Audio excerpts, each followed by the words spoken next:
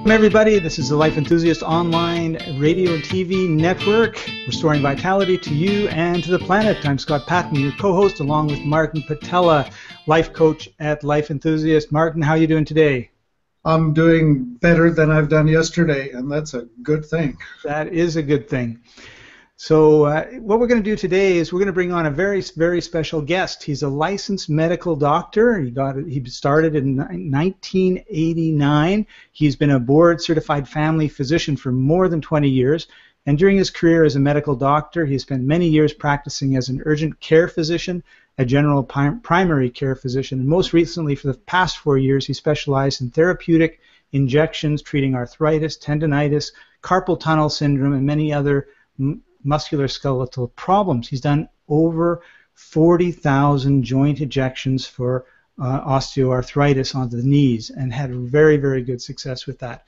He's got a Bachelor of Science degree in biomechanical engineering from the University of Pennsylvania School of Engineering, graduating summa cum laude with a grade point average of just a teeny bit under 4. And he's done a whole bunch of other stuff. We love having him because he talks about pain, and a lot of people suffer from chronic pain, whether it's fibromyalgia or lupus or arthritis, osteoarthritis, all those sort of things. So we want to give a warm Life Enthusiast welcome to Dr. Mike. How are you doing? Thank you. I'm doing very well, and that was an amazing introduction. I didn't realize I was that good. You're amazing. Yeah. Thank you. It's really good to be here again. Good. Thank you, and I'm really happy to have you on with us again. And I didn't realize that you were doing so many injections for pain, and so I'm a little bit curious as to if you could just tell us a little bit more about it, because I know nothing about it. Well, as far as the injections go, I joined a practice about 5 years ago that basically they specialized in injections for osteoarthritis of the knees. And I realized that I was really good at doing injections. You know, I had some experience before then, but when I joined this practice, I started doing about 75 injections a day, and I realized I was very good at it. So I did that for 4 years. I really enjoyed it. Patients, 80% of patients had very good improvement for about 6 months to a year, but they had to come back and have more injections. It wasn't a cure. But I did mostly joint injections, but a lot of things, carpal tunnel injections, tendon injections, and I found it very satisfying. I eventually left that practice because the way they were running it, they wanted me to see more and more patients every day. The last 6 months I was there, I was seeing about 70 to 80 patients a day and doing 150 injections a day. Wow. And no matter what I said, they didn't want to cut back. So I finally said, you know what, I've done this for 4 years, I think I've had enough. And plus, that was the same time that I was finishing getting certified with Zero Pain Now training, and decided to transition into that. Amazing, cool. And that's one of the things that we want to talk about today is rapid life change and these breakthrough sessions that you put on. And the last time you were on, we were talking more about kind of the physical aspects of pain. And this time what we want to do is really get a little bit more into the emotional side of it, and some would even say more the spiritual side of it. In other words, if you're constantly worried and stressed, that has a physical impact on your body. Sure, definitely. And like we talked about last time, with a lot of forms of chronic physical pain like fibromyalgia, chronic low back pain, chronic neck pain, even chronic whiplash, even the physical pain starts with the emotional, starts with more of a psychological condition where people have stress, tension, and repressed or stuffed down emotions, and that leads to physical pain. So that's half of what I do. I deal with the physical pain using the Zero Pain Now techniques and help people get free from years or decades of physical pain very quickly, for most types of pain. But what I also do is what I call rapid life change sessions. And you could say it has to do with emotional pain. I guess it depends on your definition of emotional pain. It's basically a way to make very quick changes in your life that would usually take 10 or 20 years of therapy, but you can accomplish in 1 5-hour session. Things like getting over smoking cigarettes, or losing weight once and for all, or getting over a terrible claustrophobia. So emotional stuff, but leaning more towards making changes in your life. that's the focus of it. Well, we have a large group of people who are suffering from fibromyalgia, I think over 16,000 people now. And one of the things that we rarely get a chance to talk to them about or mention to them or have a discussion about is the idea that that the stress and the lifestyle that they're living is contributing to the pain that they're getting through their fibromyalgia. Sure. Yeah, that's true. That's true of anyone with chronic pain, and probably even more so people with fibromyalgia, because they're not just dealing with the pain, but they're dealing with the fatigue and the fibro fog, the trouble concentrating, all that.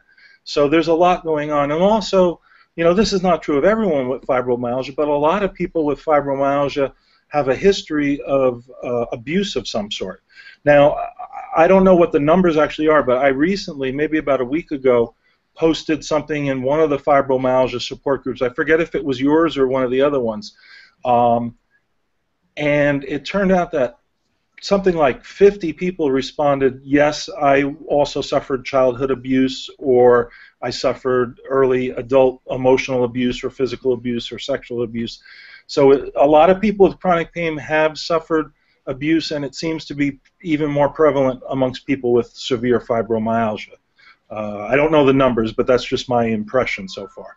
Right. I remember actually a similar post to that, if it wasn't yours, and yeah, there was a lot of people that just jumped on and said, oh yeah, I've had huge problems. Yeah, that was probably the one. Yeah, to summarize that, I know that there are all these 4 major components that usually create the perfect storm called fibromyalgia, which would be the traumatic event of some sort, emotional trauma, physical trauma, usually some sort of car accident or whatever injury, and then the toxic load that triggers up the immune system to the nearly over the top, and then all of a sudden it could be some last straw, which might not seem like much, like an argument with a spouse or a minor fender bender car accident, or not that big, and yet next thing you know is that they are beyond repair sick.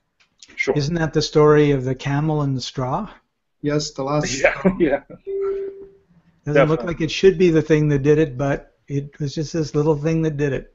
Right, and then in the medical world, of course, they're always looking to say the vaccination that you had at age 4 is not responsible because it was not the last straw, so therefore it couldn't have caused it.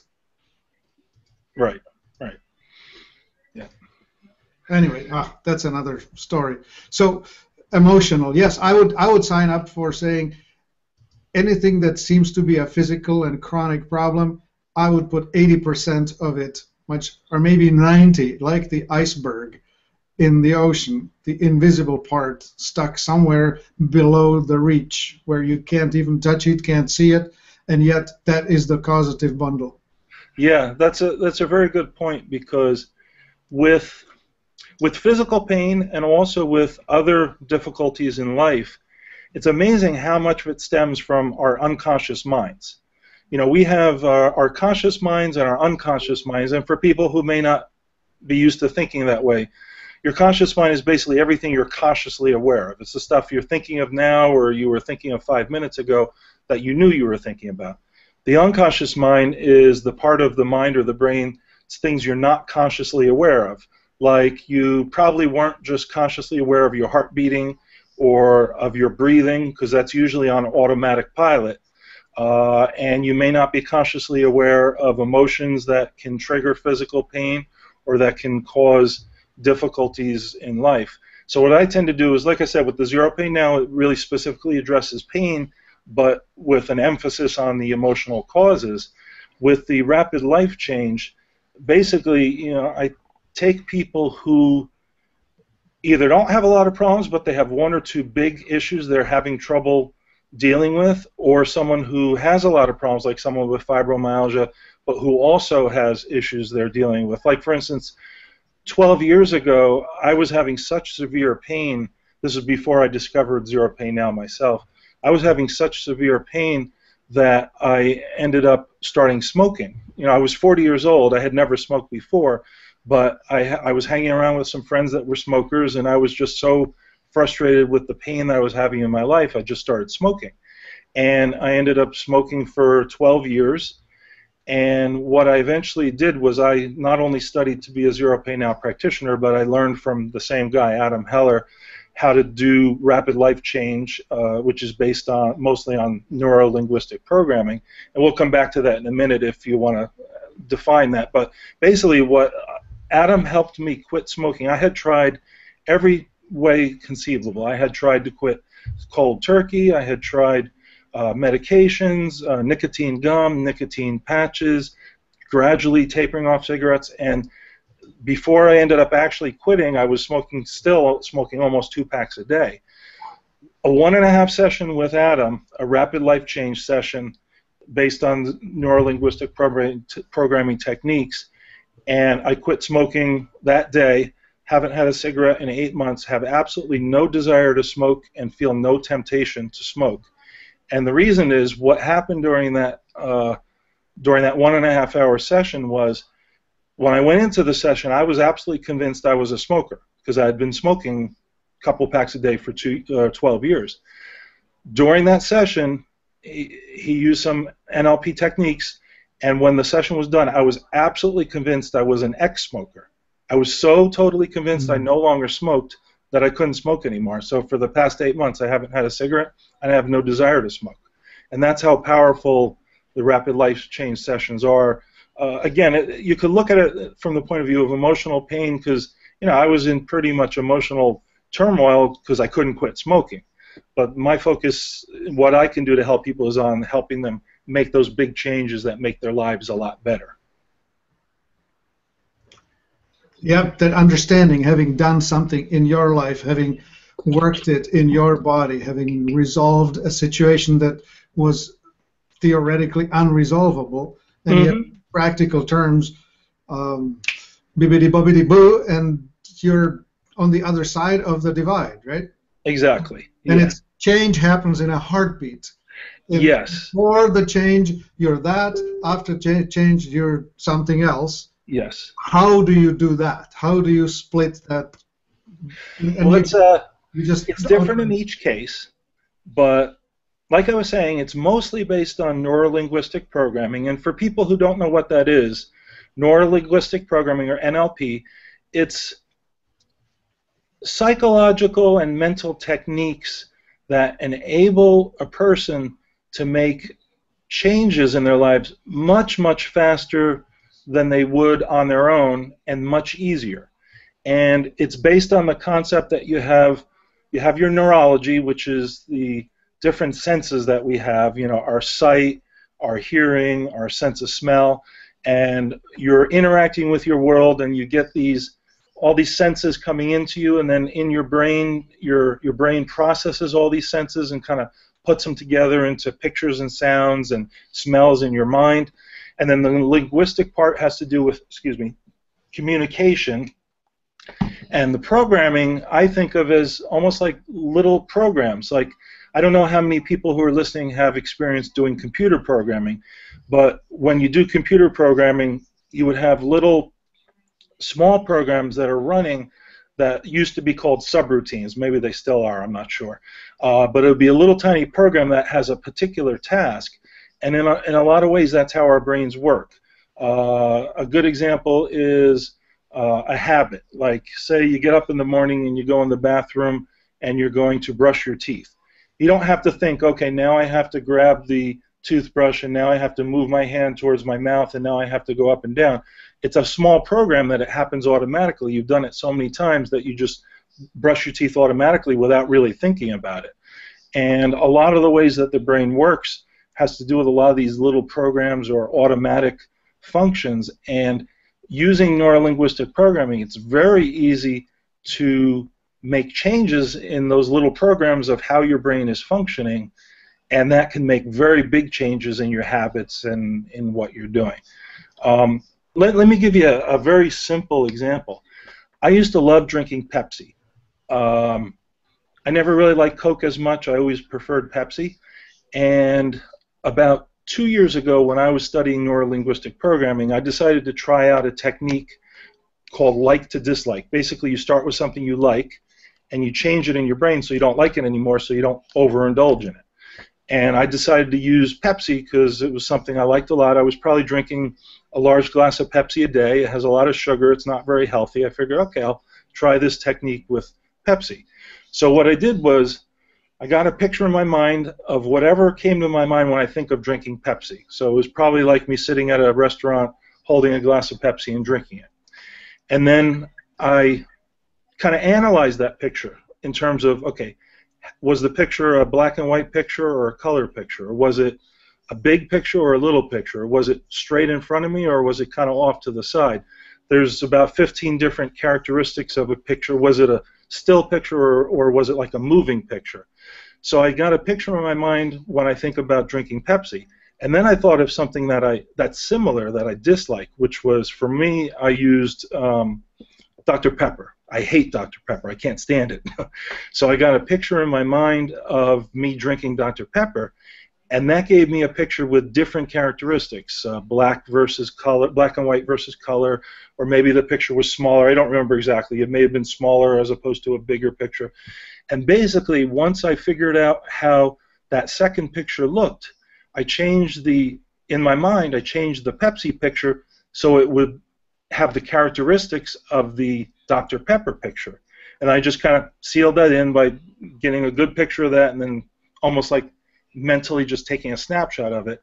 And what ended up happening is when I was done, immediately when I thought of Pepsi, my reaction was as if I were thinking of Dr. Pepper, and it was like, oh, yuck, I hate that. And now when I think about drinking Pepsi, it's very unappealing. I'll drink Pepsi now maybe once every 6 months instead of every day. So I still can drink it. If I drink it, it still tastes good. But in my mind, I've changed that little program that was my liking Pepsi program, and I changed it in subtle ways just to make it a disliking Pepsi program. And now I hardly ever drink Pepsi anymore. And that's just one example of how well it can work. So this would work really good with people that have deep-seated cravings. Yeah, deep-seated cravings. There's a lot of different neurolinguistic processes. Some work for cravings, some work very well for nervous habits like nail biting. There's a very quick technique that works really well to stop people from feeling the need to bite their nails. There's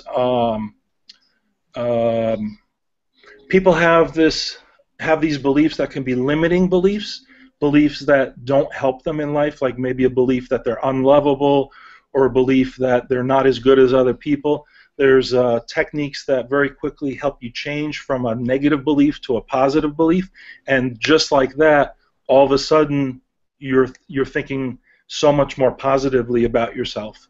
Dr. Mike, I've been scrolling through the fibromyalgia support group, and I came across a meme, and I think this is probably a bit of a belief, and I thought I would just read it to you, and then you could talk a little bit about some of the things you might tell people that have this belief, and it could turn into a worry that becomes a belief.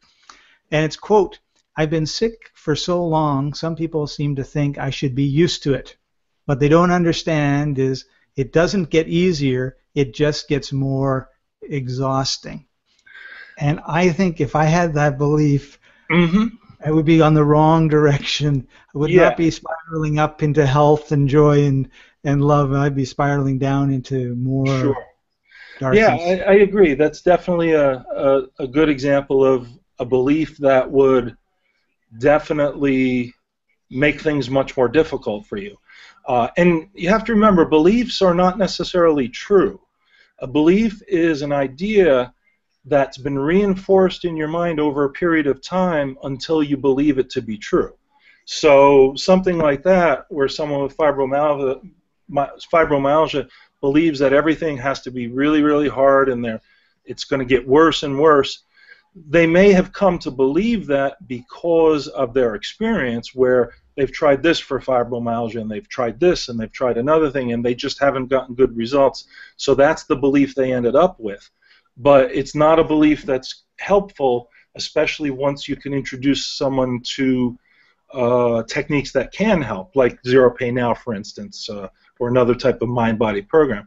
So in a case like that, it would be very helpful to take this patient, if they're willing, if they're interested, and help them change that belief. And I can't really say as to what you would change that belief to, because it's different for every person, but it could be just a matter of believing that there are always possibilities to make change, or just because it didn't work out in the past doesn't mean they won't work out for me now. So for each person, it would be different. I would sit down with them. I do the rapid life change session as a 5-hour session, because it takes about an hour to an hour and a half to basically analyze the person's problem, figure out how they're doing the problem, what exactly are they doing, thinking, or believing that's keeping them stuck in this problem, and then figure out exactly which NLP techniques will help them get free from the problem. And sometimes it's just one technique and you're done in 2 hours, and other times it could take the whole 5 hours. But so with each person, it would be, the solution would be a little bit different, but basically you could change their belief into a much more positive, forward-thinking belief, as opposed to a negative, I'm always going to be stuck, that sort of thing. Yeah, I would say the belief that change is possible and pain-free life is possible for me, and dancing with my whatever is possible for me. Those kind of things, right? Yeah. And it's amazing with neurolinguistic programming. You don't. Affirmations are really popular these days. I don't know how much experience you guys have with this, but people putting positive statements and putting it on their mirror and reading it every time they're in the bathroom. And I'm not against things like that, but that takes a long time to convince yourself of what you're reading. And it can be done, but I think for most people, to convince yourself, like say you really think you're not lovable, and you have an affirmation that says, I am lovable, it could take months or years or decades to really believe that. And if you have a deep-seated enough belief that you're unlovable, you may never be able to take an affirmation and actually fully believe it. But if you take neurolinguistic programming, NLP is like magic. Now, I don't mean magic like spiritual magic. I mean, it's amazing how quickly and how completely it works.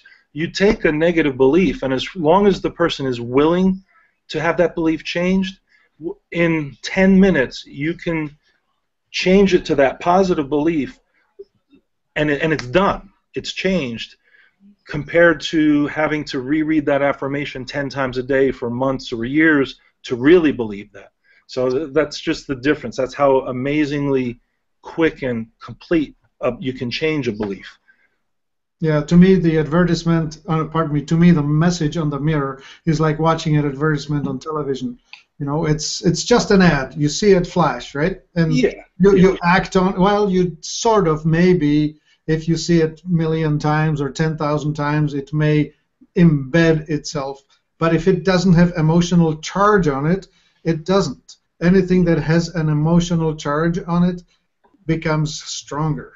Right. So if the suffering or trauma or whatever that happened back when the opinion or belief that you're unlovable was embedded, looking at a unlovable on the mirror with no emotional charge, it will never trump the already stored piece of information. True. Yeah, that's true. And I'm about, with rapid life change, I'm about, well, you can tell from the word rapid, making change as quickly as possible. Because before I did it to quit smoking, I was miserable regarding the smoking for almost 12 years. Probably the first year I smoked, I enjoyed it. After that, it was just something that had control of me and I couldn't stop.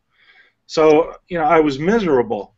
And I tried all the traditional ways to quit smoking, and then I suddenly, got to a point where I could try a rapid life change, and it worked literally in an hour and a half. So looking back, if I had known Adam Heller and if I had known about NLP and all this, I could have quit smoking, 10, 12 years ago. But instead, I had to try for quite a long time to do it the hard way, because I didn't know of a better way until I did discover a better way. So that's what I like to help people with. I'm also overweight significantly, and that's another. We did another rapid life change session for me about a month ago, and I'm like so motivated to lose weight now. It's just amazing. But that's going to take longer. Time will tell. I can't lose 100 pounds overnight. So, but I did that session about a month ago with Adam, and my motivation to lose weight is off the chart. But I've been trying to lose weight for 20 years. Same thing. If I knew about rapid life change or even just neuro-linguistic programming 20 years ago, I probably wouldn't have spent the last 20 years trying all different techniques to lose weight. I would have found the one that works a lot faster. So, isn't it interesting how you need to be ready for change? You need to have reached the point where you have had enough of whatever it is you have in your life. Yeah, that's definitely true. I'm finding that even though I lead a horse to the trough, they sometimes just don't drink. Yeah. So I keep thinking, oh yeah, this person actually wants to get out of pain. They are ready for it. At least they're saying, I am in so much pain, I don't want pain. Yeah, yeah. But are they actually willing to just step over the threshold and just say, oh, I am willing now to have a change in my life? Yeah, and then actually take the actions and the follow-through that's required to actually do the change, right? Like, yeah, definitely. We're used to behaving in a certain way, and then to actually change that is not always easy. It's using the things you're talking about, Dr. Mike. I think it really helps and it makes it easier. But the average person without those tools, they get doing the same old, same old. That's true. That's true. And I have to say, I mean, I'm guilty of that also. One example is, I had my own struggle with chronic pain for a long time before I discovered Zero Pain Now, and then when I run through the program, my pain got like 98% better within a month, and it was doing like great. Every once in a while, I'll get a stiff neck. I know it's from diversion pain syndrome. I know how to make it go away. But what happened was, a few weeks ago, I got a very mild stiff neck. And I know what to do. I know the techniques to use to make it go away, but it was very mild. I was busy doing all sorts of other things, and I kept saying, yeah, I'll do this tomorrow. I'll do this tomorrow. And after about 3 weeks, I woke up one day and the stiff neck was significantly worse. I said, okay, now I'm doing it. And now the neck pain is almost gone. But for a while, I wasn't quite ready myself. I guess I kind of felt like I needed to put my energy into other things, and it was bothering me, but it wasn't bothering me that much. It wasn't until it started to bother me more that I was like, okay, let's get in gear and just take care of this. So, we all kind of do that to a certain extent, I guess. Well, that's true. I could come up with 20 examples from my life easily that I know better, and yet, no, I'm just doing it the wrong way. Thank you. That's my way. True. I don't know what direction you wanted to go from here, but should I mention a few other types of situations that the rapid life change can help? That would be good, because we're coming to the end of our time, so it would be great to share those and a couple stories. I'll just mention a few of the big ones. I already mentioned the negative beliefs about yourself, changing that to a positive, productive belief. Phobias, claustrophobia, fear of spiders, fear of flying works great for that.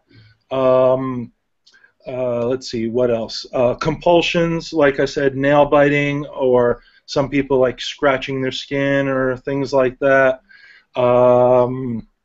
Basically, any kind of habit. Oh, it works very well for addictions. Alcohol addiction, narcotic addictions. Now, for that, the process is a little more complicated. It takes a little more work because addictions are very complicated and complex. But rapid life change can help people get a really, really big boost in terms of overcoming almost any kind of addiction. I'm trying to think if there's any. There's other ones, but I'm just not thinking. I'm off the top. I have a question, which is, we have people who are reacting to foods, right? Like they for instance, have some kind of a allergic reaction to let's name something. Peanuts, gluten. No, not that. Even I'm thinking if I eat almonds or nuts or whatever, I will have a bad reaction, right? I mean, big group, tree nuts. Is that something that you suppose could be reached through this method, or is that too physiological that we cannot reach it through the subconscious? I would say yes to both of those. A lot of people with say peanut allergies, like Scott was mentioning, that's a real physiological thing. But I'm sure there's a spectrum of how people react to everything in terms of allergic reactions or intolerance. Like one good example is gluten sensitivity. It's very common these days. I'm sure there's a certain percentage of people where it's more of a belief and less of a physiological thing, and if they change their belief, their problem would go away. That's one that would be a little trickier. It would take more evaluation to figure out, is this something that a person just believes and that's stopping them from being free in this area of their life, or is this a real physiological problem? So I'd say that's an area that's probably not the best, but I mean, I wouldn't rule out being able to help someone with something like that. I want to jump in for a second talking about the impact that the mind, I will share a story, the impact that the mind has on the body, because a lot of what we're talking about is, I just changed this belief and all of a sudden all these things go away, yet how is that possible, right? Because we're used to hitting ourselves with a hammer, I've got pain, and we've never thought, pain go away, pain go away, pain go away, and it did, right? Right. Usually. But about 10 years ago, I did firewalking about 6 times over about a 2-year period. And one of the ladies that taught it had taught 30 firewalks or some large number, right? So she was very used to it, and she had this process and the affirmation she would have people say. And she did this firewalk, and then the next day a lady called her and said, I was at the firewalk last night, I'm now in the hospital, I have third-degree burns on the bottom of my feet. And so she starts running into her process to help this lady heal, and the lady says, no, wait, I have to finish the story. I didn't walk. I just watched everybody walk. Yeah. I'm not surprised. I'm really not surprised. It's amazing how much our minds do control our bodies, and there's probably a lot more to it than we understand currently. One thing, some people have multiple personality disorder, where they have one personality that's in control part of the time and another personality that comes out and takes control of their behavior another part of the time. And I've heard of documented cases where with a person with multiple personality disorder that one personality had a urinary tract infection, and when they would switch personalities, all of a sudden the urinary tract infection would be gone. And then when they would switch back to the first personality, all of a sudden the urinary tract infection would be there again. And that's one that's a little hard to understand, but it's amazing how much our minds do control our bodies. Indeed. I remember 2 dramatic cases of that. One was a personality A was diabetic and B was not. One was insulin dependent and the other one was not. Yeah, that's a good example. I was trying to think of that one. It wouldn't come to my mind. But yeah, I've read about that also, definitely. Yeah. And one other one was that one had brown eyes and another one had blue eyes. That's a really interesting one. Really just, what the heck? Yeah. How do you do that? I have trouble figuring out how that one would work, but I wouldn't rule it out. Yeah. Well, I mean, it's documented, right? There's serious scientific documentation about it. But anyway, so here we are on the silver platter, handing over to the audience the possibility that whatever is currently running your life, and you might not know why, but you know that it is, that you can actually change it. You can change your beliefs. You can change how you get turned on or turned off. Like you can get turned on sexually about something. You can change that. You can stop enjoying looking at, whatever it is that you might like to think of as it's on. Can be gone from your future. Yes. You can change your food addictions or attractions, or and well, you laid it out, so I don't need to repeat it. But the point is that all of this is available right here at the link that we are attaching to the video on your website. Right. And basically, I'm sorry, I would just add that almost any change you want to make in your life, I can help you make. I say almost because there's going to be occasional things that are just beyond my experience, but almost anything you need to change, any change you need to make. And if you go to my website and go to the page on Rapid Life Change, there would be a contact form, and the first thing you would do is contact me, and we would talk about it. We would talk about what change you want to make, and I would let you know if that's something I can help you with.